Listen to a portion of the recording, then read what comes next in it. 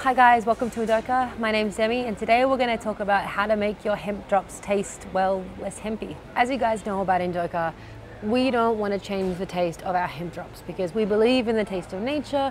We think it brings an extra natural element to our products and we don't want to, mix it with vanilla or strawberries, but that doesn't mean that you can't. All right guys, so let's have a look at what kind of products we're working with today to try and make the hemp drops taste that little bit less hempy. So we have honey. Obviously, ideally, you're going to go with an organic honey that's from a local supplier where you know that bees are taken care of well and they're well loved. We have essential oil, so you can go with peppermint, you can go with lemon oil, whatever kind of flavor or blend is your favorite. Just make sure it's an essential oil that's made for human consumption and that it's organic, obviously, like everything, right? Now we come to everyone's favorite, chocolate, of course. We grabbed some empty capsules from the local pharmacy. The pharmacy was nice enough to give us these for free. But you can find them in any pharmacy. Our pharmacy that we went to had 3 different sizes, so small, medium and large. So depending on your dose, you should be able to find empty capsules that will fit the amount of CBD oil you need to use. All right, so let's start. So let's start with the honey. You see, not that much. You can put less or more, it's completely up to you. And then 1, 2 drops, all right? And then you let it sit under your tongue like normal. Yes, you'll have some honey in different places, but it's not a big deal because the mucous membranes are under your tongue, but also inside your cheeks. Next method is the essential oil. Now, be careful with this one because essential oils are very strong, so you don't want to burn the underside of your tongue. So we're going to actually start with the CBD oil this time because the CBD oil is going to act as a carrier oil for the essential oil. So let's assume 1, 2, 3 drops. And then we only want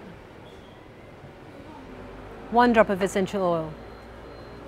And mix it a little bit with the tip, and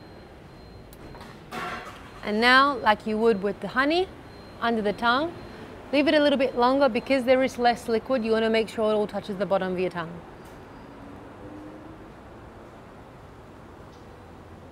And now we wait.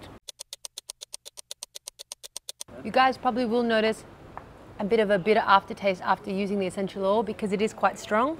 But if you've used a flavor that you like, for example, lemon peel oil, I've used lavender, you still get a little bit of a bitter aftertaste. However, all you can smell in your nasal cavities and everything is lavender or lemon peel oil or whatever blend you're going to use. So yes, you can still taste the hemp seed oil and yes, you can taste the essential oil. However, you are left with this lovely floral aroma in your mouth instead of grassy hemp taste, right?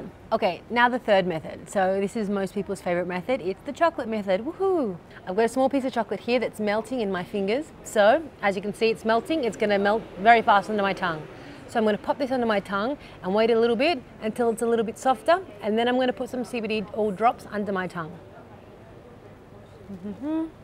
The chocolate is melted. So now I'm going to put the CBD oil under my tongue.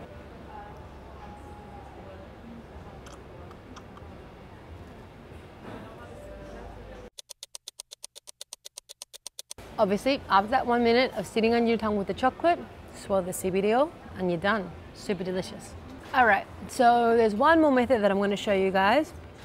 It's a little bit more elaborate. You will most likely have to go out and buy these, but it's a great way of testing out to see perhaps CBD oil isn't the best option for you, perhaps a capsule is. I bought the medium size, but there's bigger, there's smaller, as I mentioned before. So whatever your dose is, so you do 1, 2, 3, 4.